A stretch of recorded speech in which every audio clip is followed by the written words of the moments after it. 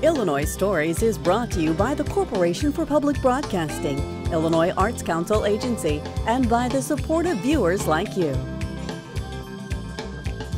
Thank you.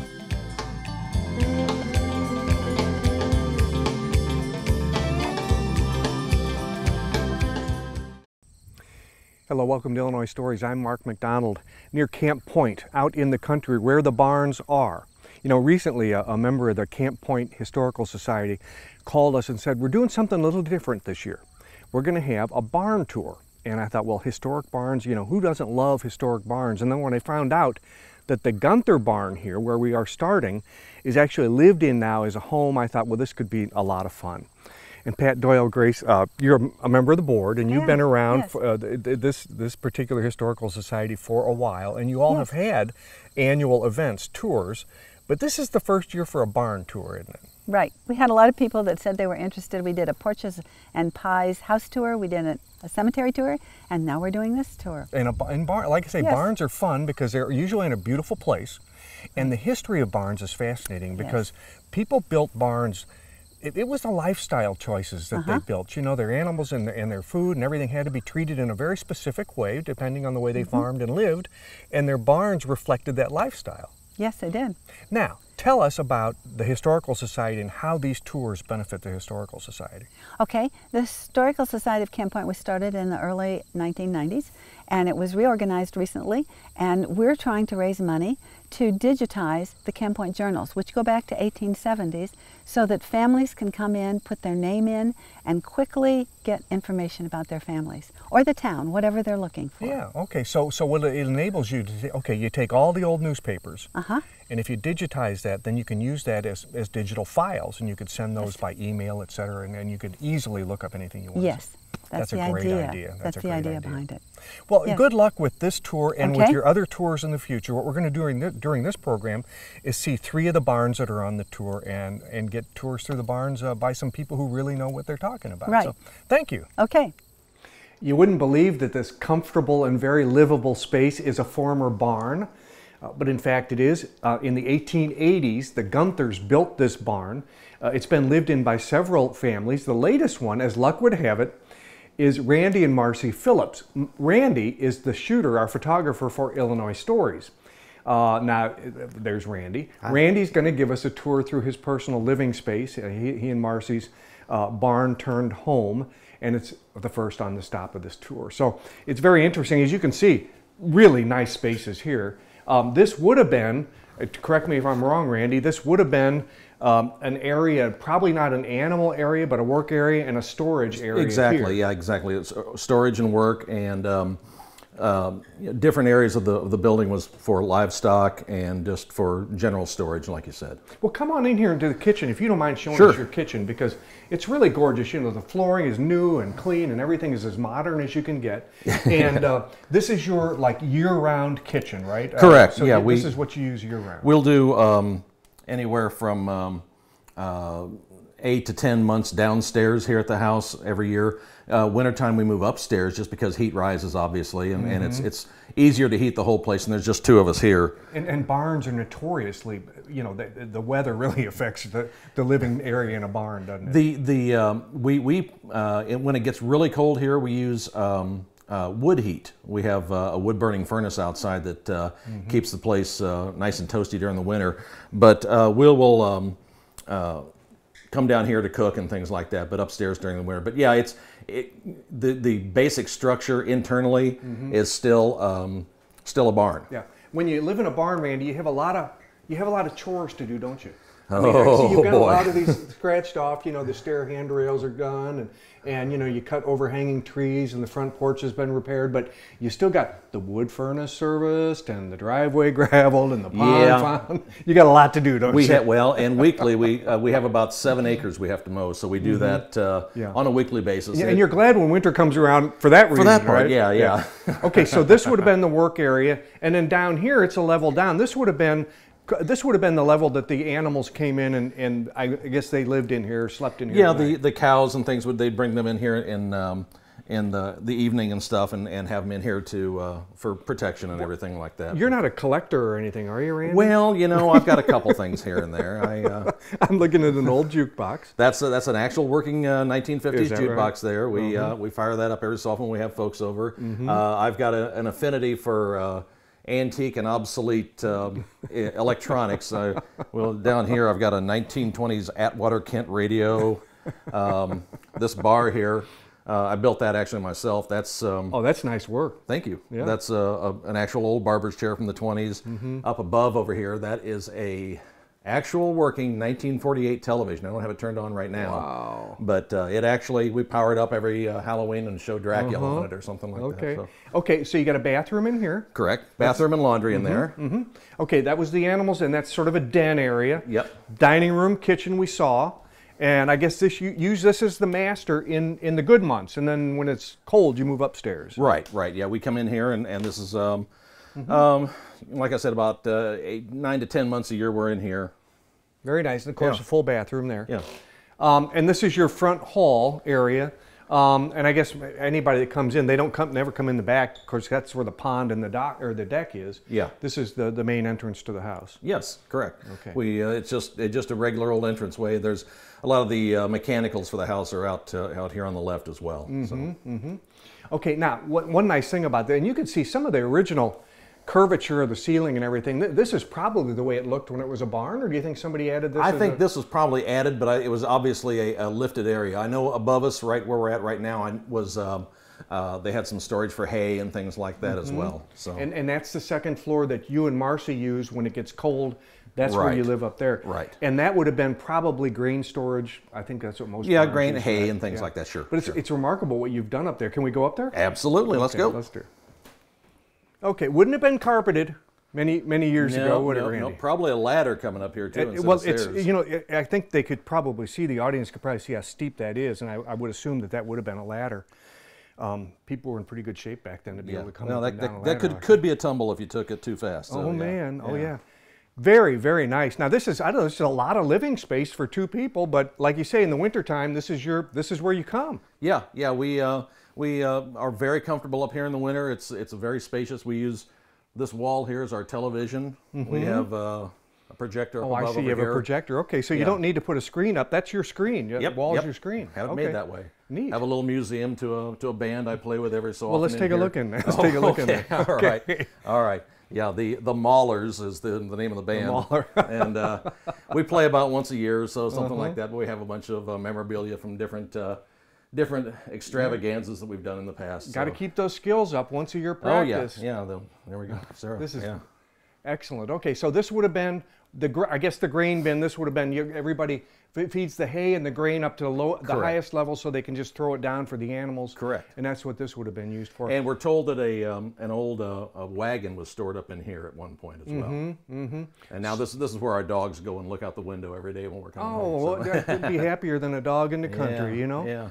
And some of these rooms step up, so I guess, I don't know if these were added or if the barn was built this way. Honestly, I don't know for sure what some of the situation on this was. I know when it was converted, they did a lot of work to it and stuff. This is an office that I use. I do a lot of production and voice work for different companies around the country and stuff, so I do that. But and then, of course, and here's another little office space, right? Yeah. Craft room, okay.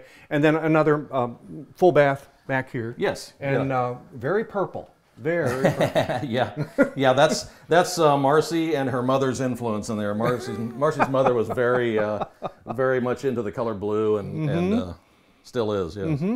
So yeah, it's a nice place. We moved out here in 2006. We've had nothing but fun out here, and we hope to stay for another 20 years. Yeah. Well, it'll take you 20 years to get that list of chores done. I'm thinking 30 or so. Just hope to live that long, right? Yeah. Okay. Randy and Marcy Phillips, thanks for the tour. This anybody coming on the Camp Point barn tour would get a chance to go through this house and stay as long as you like. We hope to see everybody. Okay. Well, we're just east of Camp Point with Dave Moore, who knows this barn. Actually, this property's been in your family for a while. Almost and 100 when you years. were a teenager and a young man, you lived on this property, didn't you? Exactly. Yeah, so you know this barn pretty well. Do you ever work in this barn? Oh yeah, knocked out a few stalls. Oh, you did, huh? So there was this was used for livestock and for the storage of equipment Right. and grain as well? Horses, cattle, pigs, sheep. We've had all kinds of livestock in there, and then of course corn and beans from the field, wheat. So it's very much a working barn. What's the name of this barn? We call it the Humpke barn. Humpke. It's been in the Humpke family for almost 100 years. Well, tell us about that ownership of the Humpke family. Well, this started out in 1819 as a military tract with the bounty lands for the War of 1812. Had a variety of owners up until 1923 when my great-grandpa Charles Humpke purchased the property from the Anderson family. And then when he was in the 1940s, deeded this property to my Uncle Edwin, who was one of his sons. And Uncle Edwin actually built the house that we see right behind us. And it's been in the family since then. His daughter-in-law now owns the farm as his heir. Now, when do you think the barn was built? We think it was born and built in 1925, a couple years after they purchased the property. Was this kind of a typical barn for that era? Very common. In fact, we haven't been able to confirm this, but we've had some kind of local people tell us that this was actually based on some plans that they bought at Sears and then used local lumber to put it together. So this was built sort of in a modern, with a modern technique, I guess. It doesn't use, you'll see inside, it doesn't use any wood pegs or any old style technique. It uses bolts and modern construction techniques, but it also uses recycled materials. So you'll see some older wood logs and things that were repurposed for this barn. Farmers have always been that way, haven't they? Very They don't frugal. throw anything away, and if they can reuse it, they do, don't they? Exactly, and there'll be good evidence in here. Yeah. Well, can we go in? Absolutely. All right, let's take a walk. Well, David, still smells like a barn in here. Well, it's been a Still while looks since like a there's been barn. livestock, but it's still. Yeah. It worked. It did everything it had to do, didn't it? Right, exactly. As I was mentioning earlier, it's got 10 bays, 5 on each side. Livestock would have been in the bays on each side. We now store a lot of antique tractors there. And the center aisle would have been kept free for machinery and other access points. Where And these bays probably would have had a door of some kind that you could close right, off. they would have been with fencing or whatever. And over on the left-hand side, there's still access to the hay mow where they would have dropped hay down to the animals that were in those bays. What's this closed off area here? This is a granary. This is where the wheat and oats and corn would have been stored, used for livestock feed. We use it to store tractor tires and so on, but it would have been fed from the roof with an auger, and then been filled, and then it could have been scooped out or used for the livestock. Right, and you would just scoop it out from here with the gravity Right. feed down. It And would you have just scoop it out from you here. can see where it had slats. It would have slats up the way, and you just take a slat out and scoop what you needed, and just work your way down the grain. Okay, that way it didn't all tumble Right, out. yeah, on all at one time. Okay. Now I noticed here that here's one of the stalls here, but now you're using it for what? Antique tractors? Yes, these are tractors that have been in the family. This was a tractor bought by my grandfather back in 1952. Oh, that's a beauty. Same year I was born, and so it's aged well. Wish I could say the same. Well, do you ever take it out and show it? Yes, it's very functional. It was farmed with up until 1980s, 1990s, and we do some antique farm shows that's around neat. the area. That is neat. Okay, now these are the ladder that goes up to the second floor, and that would have been where the hay, I assume, was stored, right? Primarily the hayloft, although we did store corn cobs up there that was used for bedding for the livestock as well.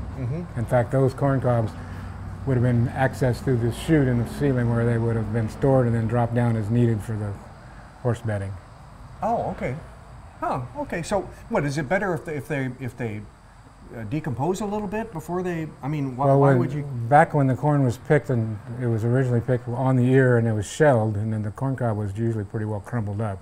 So we would store that and use it as bedding for the animals. Okay. And of course, they would turn it from crushed cob into dust, which was my job to get rid of. Right. And of course, and speaking of getting rid of stuff, it's interesting. Now, this was a concrete floor originally, right? Yes. And it's interesting the way you have he's cut a groove in here, but there was a reason for that, wasn't there? He sloped the concrete so that all the liquid waste would run to the middle, and then it would run out of the barn and to be disposed of elsewhere. It would run out of the barn if you chased it out of the barn, Well, if right? you helped it, You yeah. scoop it. Yeah, right, exactly. okay. And we know this was built in 1925, and they had a concrete floor originally because he went ahead and he carved a date in there, didn't he? Yeah, Uncle Edwin was a master concrete worker, and everything he did with concrete, he would put a date in it so we kind of knew when it occurred. not all barns had concrete floors. No, in fact, that was a fairly modern invention back in the Yeah. 1920s when the barn was built. Yeah. That was not particularly common. Yeah, that was a real boon, I think, especially for like no mud. Cleaning up was easier, you know. Right. And of course, you had a good solid foundation. Exactly. Now this part back here was not part of the original barn. Right. This was added later. This is, if you look up here, you'll see that this was not the same height. It was added later. This is a corn crib extension, so they stored corn on the cob, let it dry. And this also gave them access to the hay mow. The hay mow has a rail that goes all across the top of the main beam and comes out of the barn itself, and then a hay hook would come down. They'd pull a wagon in full of hay, would pick the hay up and put it in the barn, and they'd store it up there. And that rail that we see, that's still there. The rail is still there. Okay. And if you were to look up from the outside, the pulley that was used is still on the outside of the barn, and the hay hook is up in the barn as well. That almost looks like a cathedral ceiling. That is a beautiful, beautiful structure. There's a tremendous amount of space. I've entertained the idea of converting it to a wedding venue and whatever, but that'd be a lot of work. Yeah, it sure would. But I mean, imagine the amount of work it took to build it originally. My goodness. Exactly. Well, the nice thing about what's called a gambrel roof, where you've got this two slopes, is the fact that it was more economical to build than a second-story wall. And so it actually was cheaper to build and gave more storage space than a standard construction straight wall would do. And this is interesting. This looks like a different part of construction here. Well, what happened was when they added on this shed, they lost access to this door. And so my uncle, being a engineering kind of whiz, decided that he would make this roof removable. So if you see this white panel, that could be removed entirely. The wagon would be pulled in, the hay would be lofted up into the barn, and then taken the wagon out and the roof replaced. He is imaginative. What was his name again? Edwin Humpke. Edwin Humpke. My Edwin was great-uncle. quite a man, wasn't he? Yep. And this is an old hay, I don't know what it's called, hay wagon that would have collected the loose hay in a windrow out of the field and put it onto the wagon, and then of course the wagon would bring it in and the hay hooks would put it up into the barn. Wow. Quite a tour. Thanks, Dave. You're welcome. Okay, Randy, we're looking at the Four Corners farm. Why is it called Four Corners? It sits in 4 townships, Clayton, Columbus, Concord, and Camp Point. So my dad always said he could go from one side of the road to the other, and he'd be in where the next tax assessor could get him. Okay, so your dad bought this place in the 60s. Yes. You're still working it, so you've been working this farm most of your life, haven't you? Yeah, my whole life pretty much. Yeah. Tell us about, it says 1895. I assume that's when this barn was built? That would be my guess. I don't know that for sure. That's been up there since my dad bought the farm in the 60s, and I would imagine that's probably was the inception of the barn. Yeah. Let's go inside, because I want to see how it used to be used and how you're using it now. Yep. I noticed, we were at a barn earlier that had a concrete floor, and this one probably did not have an original concrete floor. No, you can. This was actually a granary, and Dad always said that they would. He thought they drove horses through there. You can see that was where they'd, have wheat or something, corn or something. They'd come out here. But there's the old original floor, and my dad had taken that out and then poured concrete in here. And a horse would take a cart through here, and you would offload. And they would just scoop it out. There used to, I think actually there's a door there, but my guess is they would stand up on whatever wagon they had and just scoop, shovel everything in. And then of course they had to turn around and scoop everything back out. But these are ear corn cribs on both sides of here also. Okay, so this was not. This didn't have the stalls for the animals. No, this was this was simply a grain storage, and then upstairs was hay, straw, that type of thing. Now, right over here where we came in, there's a ladder. Would that have been the ladder to go upstairs? Yes. Okay, you don't use that anymore, huh? No, well, I'll tell you what, when I was about 40, I thought I'd get old someday, so I put steps in. So we really don't use that. That was far thinking, I'll tell you what. Let's go back a little further. Okay. And you're using all this space for something or other, right? Yeah, we use all this for storage. And Yeah, we can go in this next room if you want. Let's take a look in there. To go on upstairs. It had some pretty good sized beams in it when they laid it out. Big step here. Randy, when you get to the second floor, we've noticed in a barn earlier, there's a lot of room up there. Did they use it all? Yep. Yeah, when I was a kid, I remember we'd stack straw bales all the way to the roof. So, and when you get that up that far and you get looking over the edge, it's quite a ways down. Yeah, so it's kind of scary. exciting. If you didn't stack it well, you just might take a big old fall, Yeah, huh? yeah, that's all right. Yeah. It's a lot of room up there. Now this, would this have been built, this framework here had been built originally with the barn? Yes, yeah, Okay. that's the original It's structure. support for it. And they used, I can see they used the wooden pegs to put all this together. Mm-hmm. You can see here, they didn't use any hardware on this one. And they also used an interesting cut, this sort of severe diagonal cut that keeps the big old beams together, huh? Right. That's a piece of work. It was really an art, I think, putting a barn like this together at that time.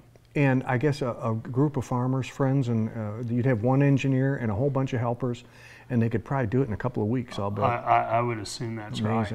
Amazing.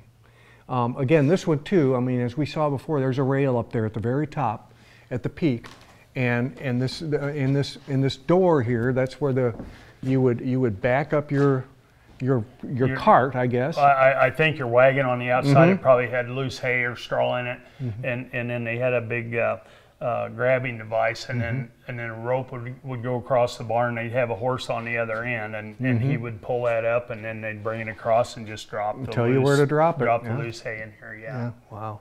And do you use this area up here for storage too, don't you? Yeah, we use it just for livestock equipment, and then kind of some odds and ends pipes and lumber and stuff. Never throw anything away. No. No, that's all right. Okay. Hey, you got another barn on the property that we use for livestock and cattle, I guess, right? Yes. Can we go over there? Absolutely. All right. After you. Okay. Thank you. Well, Randy, we're about a stone's throw from the old barn. This barn, you can tell, it's different. It's a little more modern, isn't it? Yep. Because you can see it's built with like concrete block there. And inside it's brick, and we'll go inside. But you can see that its shape and its use, and its usage is different. What would this been built for? This was strictly a livestock barn, and it was actually built for cattle.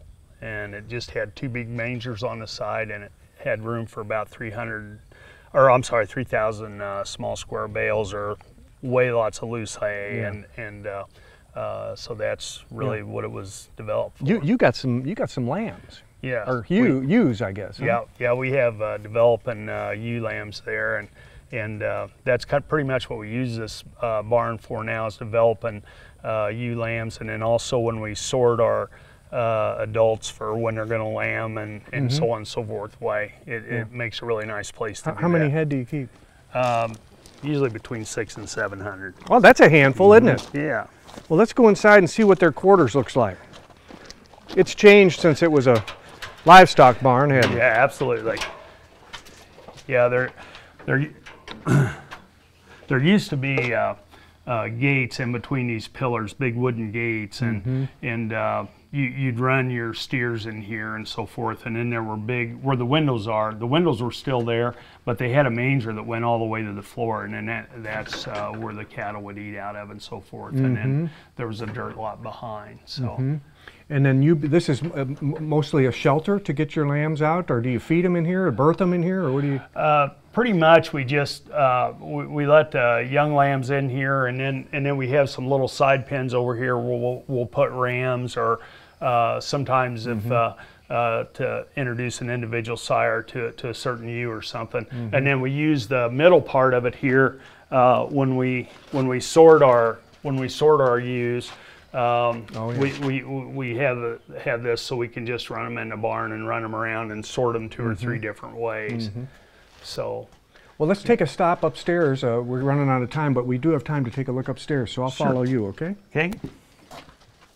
Well, you still keep hay up here, don't you, Randy? Yes.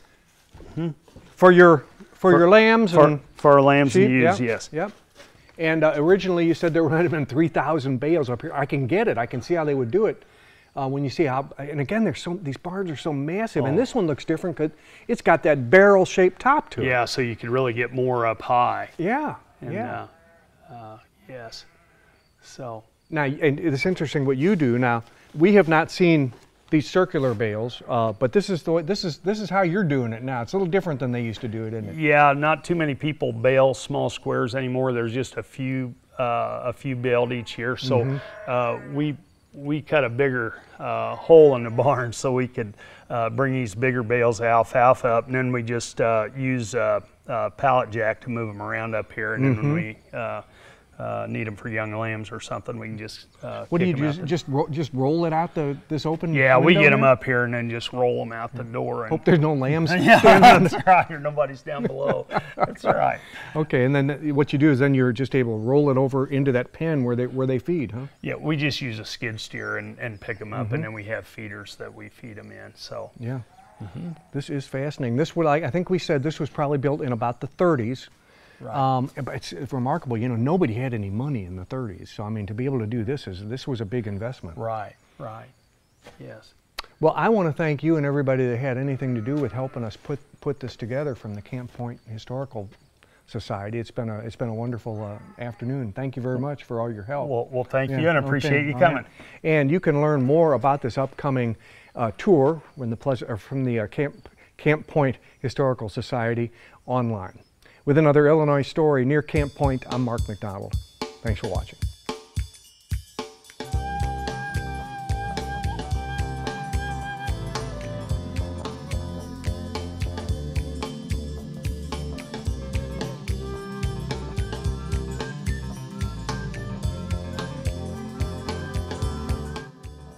Illinois Stories is brought to you by the Corporation for Public Broadcasting, Illinois Arts Council Agency, and by the support of viewers like you. Thank you.